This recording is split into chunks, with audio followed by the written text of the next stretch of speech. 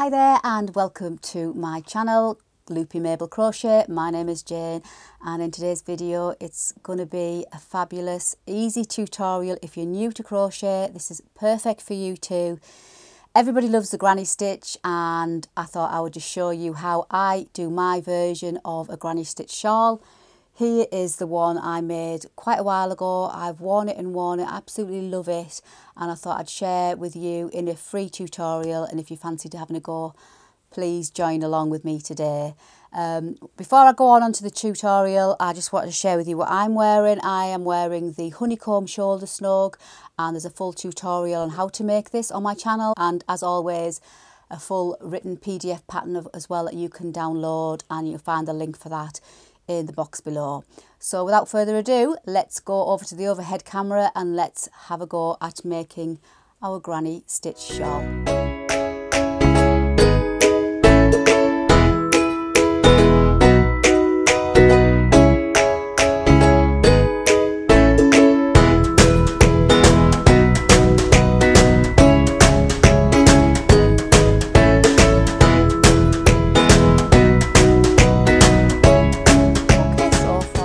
Tutorial, you just need the basic tools. You can use any yarn and any hook for this tutorial. I'm going to be using the Sirdar colour wheel, and it's a double knit colour changing yarn, and aren't those colours gorgeous? And I'll just tell you what shade it is if you wanted to use the same one. It is shade 205.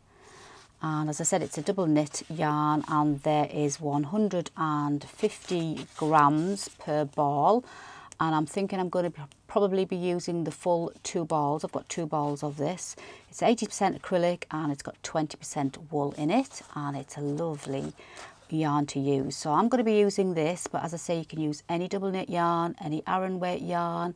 Obviously you need to use the hook that goes with the yarn that you're using. Now I'm going to be using a 4.5mm hook because I just want to make sure I have enough yarn to complete this project. But normally I would use a 4mm hook. And the tutorial will be in UK terms, so if you're watching from outside the UK, you just need to be aware of the difference in terms. And what I'm going to do is, before we get going on this tutorial, because it's really is simple to do to make the granny shawl, is I'm just going to go over the treble crochet stitch, or double crochet if you're watching from the US, so you don't need to flick through other videos to find if you need a refresh on that stitch. So I'm just going to quickly go over the treble stitch and then we'll go on to making our granny stitch shawl. So I'm just going to make a couple of chains just to show you the stitch. This is not part of the tutorial, this is just to remind you, a refresher of the stitch.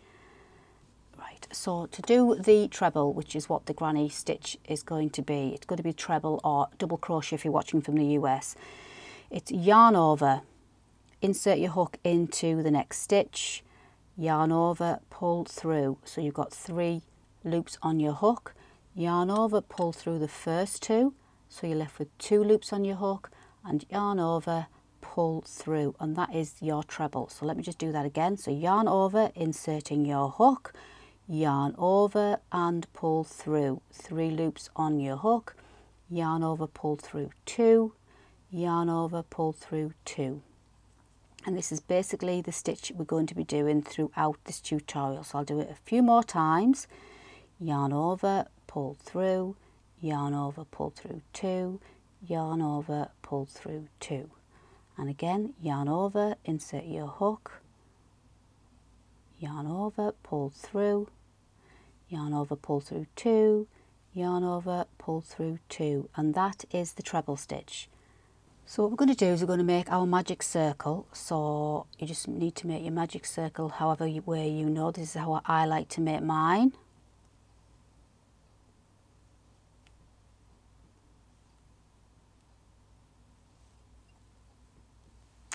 And we're going to start off with chain 3, so 1, 2 and 3, and that's going to be our first treble, and we're going to go down into that circle there, and we're going to do another 2 more trebles. So yarn over, inserting your hook into the magic ring, yarn over, pull through, yarn over, pull through 2, yarn over, pull through 2, and again yarn over, insert your hook, yarn over, pull through, yarn over, pull through 2, yarn over, pull through 2.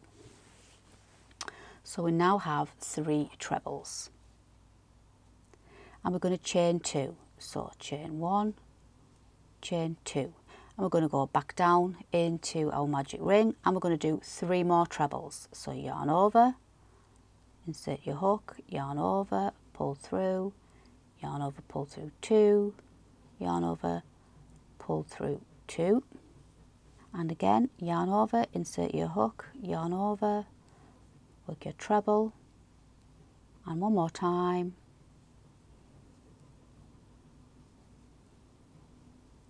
with your treble. So you should have 3 trebles, 2 chain, 3 trebles, and we're just going to pull the yarn to tighten up our magic ring, and believe it or not, that is the start of your shawl. So from here we're just going to work around like so, continue on, and that's how you make your granny shawl, and how super simple is that. So I'll quickly show you my other one just to show you what I mean. So this is the one I did using different colours. So as I say, you can use any yarn, you can swap your colours every few rows like I have done, or you can use your colour changing yarn, or you can just use one yarn, whatever look you're looking for. And basically we started off here, and you're literally going to grow your granny shawl, working backwards and forwards to the point, back up, and it's as simple as that. So it's super simple. If you're new to crochet, practice the treble stitch, then you can make a granny shawl, definitely. I'm going to take you through it anyway, step by step.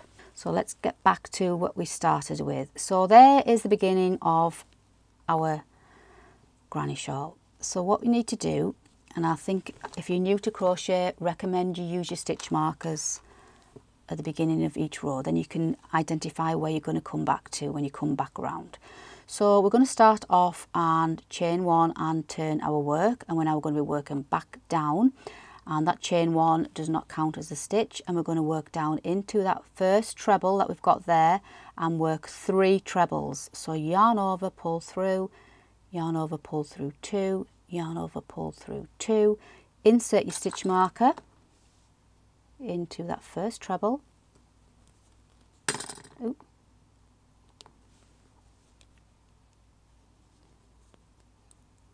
So we know where we're coming back to, and then we'll go back down to the same stitch and work 2 more trebles.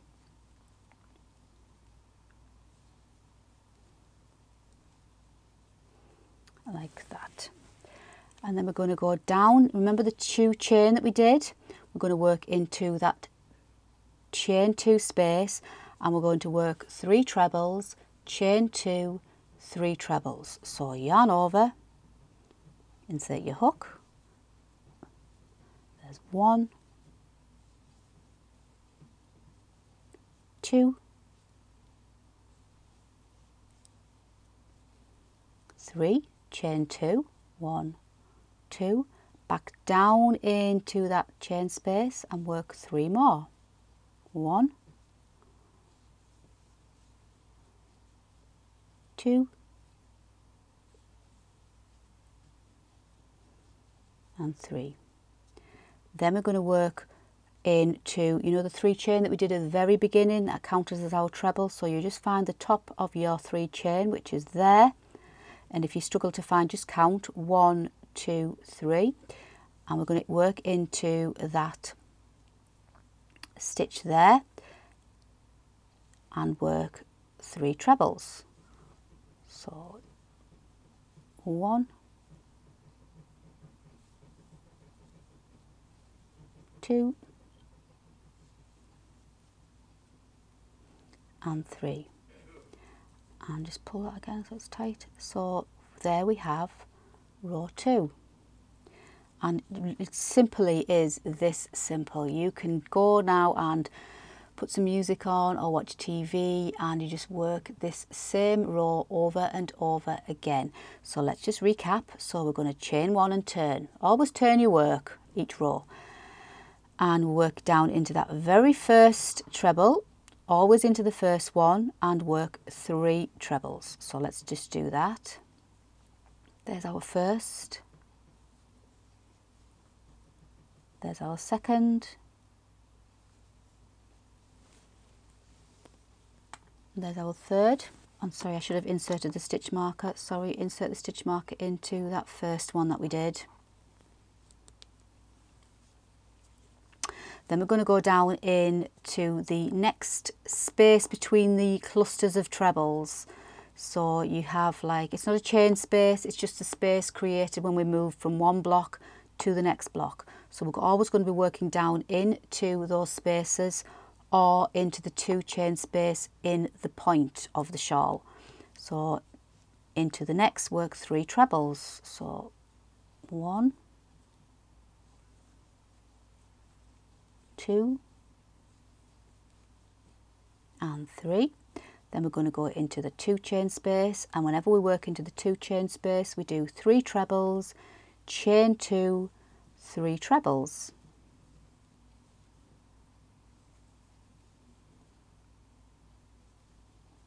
So it's chain 2, back down into the same space, 1, 2 and 3. I'm just going to work into our next natural space along, working 3 trebles, 1, 2 and 3, and then into that last stitch. Now we've got our stitch marker, so we know exactly where we're going to insert our hook, into there where our stitch marker is. So if you hold on to that stitch, take your stitch marker out, and you know you're going to go into there. So yarn over, insert your hook and work 3 trebles, or 3 double crochets if you're watching from the US. So 1, 2 and 3. And can you see how your shawl is forming already? It's so simple, seriously. So it's basically repeat over and over and over. So what I'm going to do is I'm going to put a marker on the video, and I'm just going to recap this row for you. So if you need to recap and you can't remember what you're doing, just come to this point in the video and it's the same instructions throughout. So if you just need a reminder, I'll just put a marker here.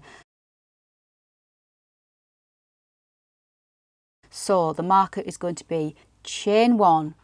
Let's turn our work, working down into that first stitch, work 3 trebles. So yarn over, pull through 2, pull through 2, insert your stitch marker, back down and do 2 more.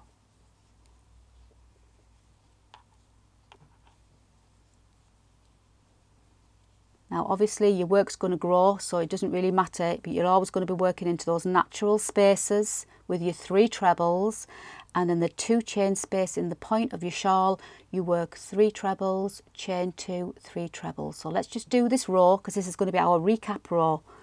So let's go down into the natural space, work 3 trebles,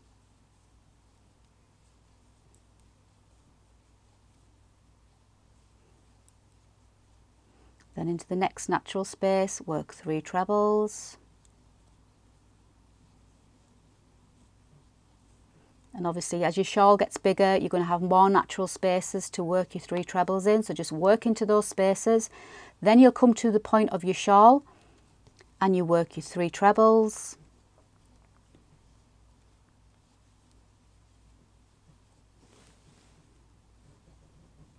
you chain 2 and back down, working your 3 trebles. So 1,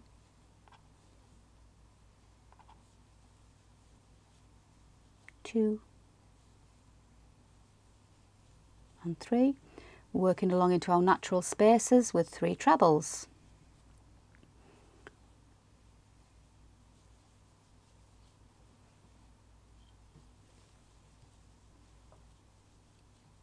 We've got another one there, another natural space, so in we go, 3 trebles.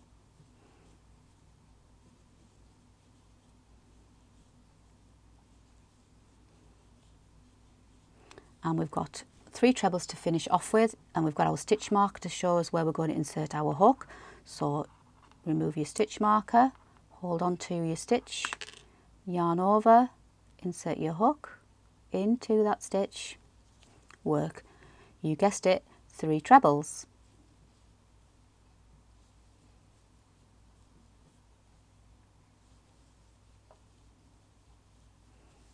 So continue on like so. I'll put a marker on this video for this row, so you just repeat this row, and obviously as your shawl grows you're going to have more natural spaces. You just work into those natural spaces with your 3 trebles or 3 double crochets if you're watching from the US. You're going to get to your point, your 2 chain point. Inside that point you're going to work 3 trebles, chain 2, 3 trebles, and then you're going to move up the other side and do exactly the same. Don't forget to include your stitch marker, and then you can highlight where you're going to finish off each row. I highly recommend you put the stitch marker in, and then just continue like this. So what I'm going to do is I'm going to let you do quite a few rows, and I shall come back when I'm probably halfway through to show you what my shawl is looking like so far, because I haven't got a clue how it's going to look, so I'm looking forward to that. So I just thought I'd pop in midway just to show you what this gorgeous yarn is looking like so far on my shawl. Isn't it gorgeous? Hopefully if you've got as far as me, then you're doing okay. So just a quick recap before I keep going. I've just come to the end of my row. Now obviously the more rows you do, the longer your sides are going to get before you get to your corner point, and obviously the more trebles you're going to do. So I'm going to keep on going. I'm just about, I would say, over halfway on my yarn cake. So let's just keep on going, and hopefully I'll come back and show you what these delicious colours look like. Okay, so I have done 50 rows, so just quickly show you the fabulous colours in this yarn cake I've used.